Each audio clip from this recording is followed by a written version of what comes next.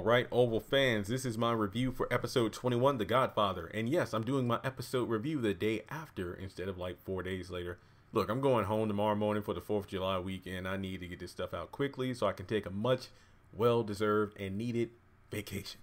So, 8.5 out of 10. I thought this was a pretty solid episode, to be completely honest. I think Tyler is doing a good job with these recent episodes by making the episode move at a decent enough pace so characters really aren't annoying. And once again, we have a Barry-less episode. So yeah, let's hop right into it. So Kyle stepped out of the shadows. It turns out he was the one who shot Yuma, and he drags her around and, pretty much, chastises her. It's like, you just stuck your nose in where it didn't belong. Turns out he was actually listening in on Max and Yuma's discussion. Or actually, no. He said, I saw you two when you left the residency and everything. So he pretty much knew from the start that he would be ambushing her at the boutique. So long story short, Yuma's trying to say like, hey, everybody knows where I am, and like call for help. Kyle isn't having it, and I'm like, this sick bastard. You can't help but kind of love the guy because he gives the show a much needed boost of energy when it could be a dull storyline. And you're just waiting for Kyle to get his, which could potentially be next week, but we'll have to wait and find out. So he pretty much ends up tying her up and gagging her, and I guess you could say, what's it called? Is it seal the wound so she doesn't bleed out completely and die, because apparently she's going to be used as bait to get Max down there. But we have Gail contacting Brian Winters and for family emancipation, and as an attorney there is the attorney-client privilege. So basically until Gail signs the document hiring him, the privilege isn't there. So thankfully she signed the document and then started to spill her guts, and then he asked for permission to record everything and she said fine. But the problem is, and I know some people are like, oh, attorneys like Brian Winters are probably sleazy and whatnot. To be fair, Gail did not read a damn thing. She signed it, e-signature, and sent it back within 5 seconds, which meant that she probably didn't even read 5 words on the document. So even if it turns out Brian Winters had that contract all set up, which could have loopholes in it where he could expose everything, it doesn't matter because Gail did not read it. So whatever happens at this point is completely on Gail. So she pretty much starts airing out and exposing the family dirty laundry from the abuse she suffered, from the violence between both her parents and this and that. It's just nonstop, and she lets it all. Basically, she's telling Brian everything we've seen on screen. We go over to Kareem when he comes back to the pharmacy with lunch. Sam comes in to talk with him. Long story short, we know where this conversation was going. Sam pretty much arranges like, hey, I mean, I'm a powerful dude and you might need somebody like me in your corner. Now, I'm not trying to strong arm you, but if you drop the charges, you'll get a favor with somebody like me. Now, I know a lot of people are speculating. I know Chandler, Melrose, and several other people I've talked to we're saying like, hey, they might have it where Sam's probably going to be like, hey, Kareem, I know you're doing dirty behind this pharmacy, so if you don't want me to ruin your operation, then why don't you drop the charges against Barry? But no, he was literally like, hey, man to man, if you drop the charges, you'll have a favor in your pocket, which honestly I thought was a pretty interesting twist there. Now, because Kareem stepped down, that could mean Sam might look into Kareem's past and find something Kareem didn't want him to know, leading to him being exposed if he's doing illegal activity and using the pharmacy as a front. So let me put it this way. Even if Kareem is doing foul, I think he has every right to not want to drop the charges. And I'm not saying this as a Barry hater. I'm not saying this as a Kareem fan. This has nothing to do with him trying to feel up on Sharon. Sharon made her own choices. All I'm saying is, if somebody drove a vehicle through the pharmacy entrance, and thank goodness it was probably the debris in the counter that prevented the truck from going even further, because as Kareem told Sharon, like in the last episode or whatever, or a couple episodes ago, do you think he really would have killed us? Because I'm just saying, I mean, Sam and, you know, or just, and like Richard are trying to defend him, like, you know, hey, he's a good kid and everything. I'm like, I know everyone has their moments of rage. I think on the Boondocks they call it the N-word moment. You know what I mean? But at the same time, Kareem has every right to press charges. And I would have said, okay, well, fine, if I drop the charges and, you know, I have you as a favor, who's going to pay for this? Because I think he told Sharon last week that the only way insurance would cover the damages is if Kareem pressed charges against the person who did this. So, yeah, I understand. Let me put it this way. I pretty much would think that taking the favor would have been the smarter thing to prevent Sam from potentially finding something to blackmail against Kareem. But again, I completely understand where he's coming from by not wanting to drop the charges. And that's all I got to say about that. So then Nancy and Richard, I think he said he was coming from the bathroom. Nancy's nagging him about walking around. But to be honest, I understand it because, you know, he literally just went through a lot getting shot. And seeing Richard, the butler, refusing to be waited on when he's so used to helping other people, it reminds me of all the times like the Batman media, whether it be the comic books or the animated series or whatnot, whenever something happens to Alfred and somebody tries to serve him tea or whatever, he flips out on him because he's usually the one to do it. That's what it reminded me of. Sam shows up and tells him about the situation that Barry, he didn't stab Ruth. That wasn't the body. It was animal blood on the knife. And, you know, Nancy's like, oh, thank goodness. And I'm like, Nancy, you're the one who's been thinking the worst about your son the entire time. Sit down.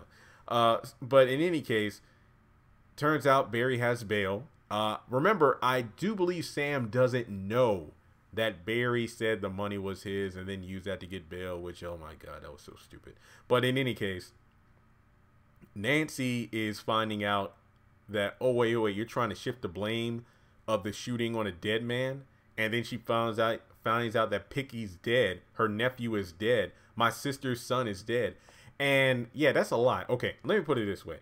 She isn't happy about Sam and Richard willing to shift the blame of the shooting onto Picky instead of Barry actually facing crimes for what he did. Thankfully, Richard said something that should have been said episodes ago.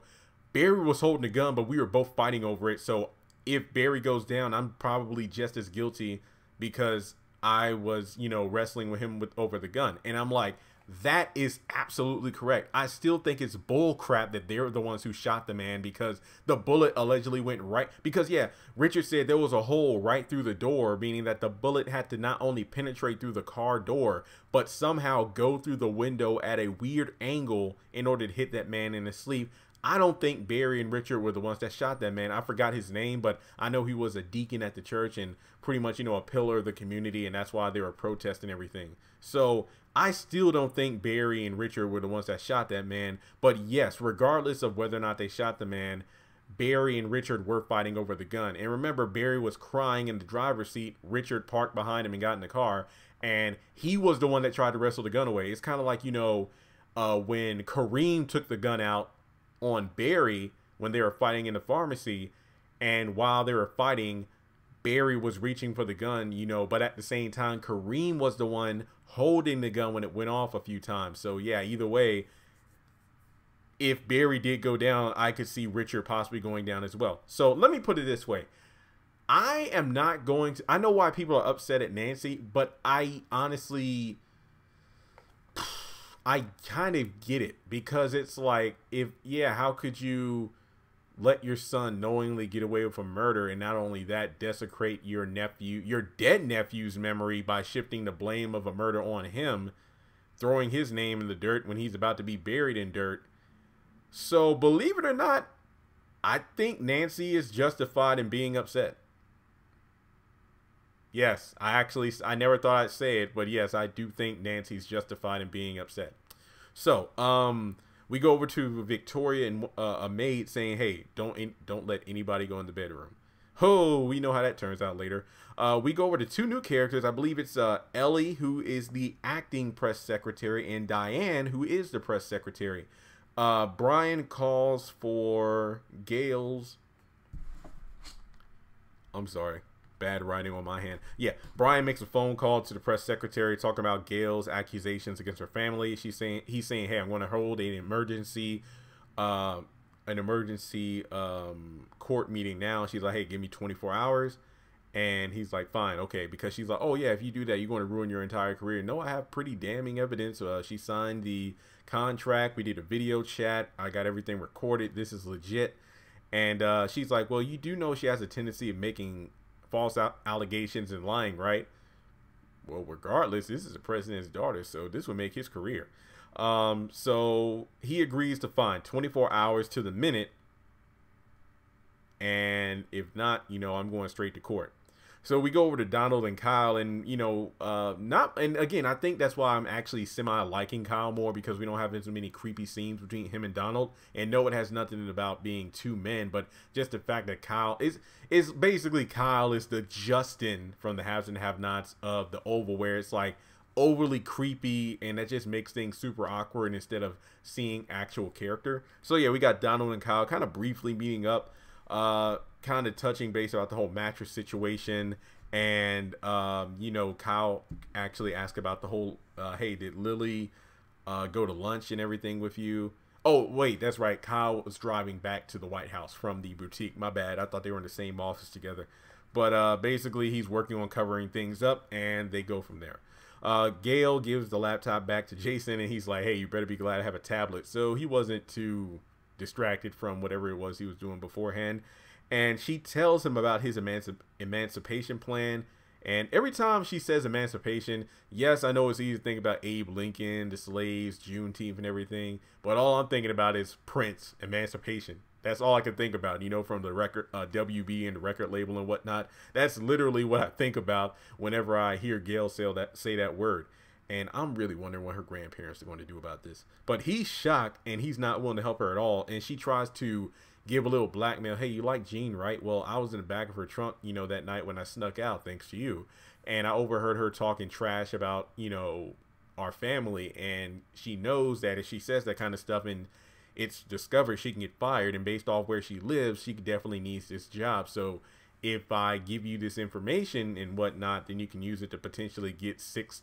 Basically, I think what Gail's saying is, hey, here's some blackmail on a girl I think I know you like, and if you use it, you can get her to do what you want.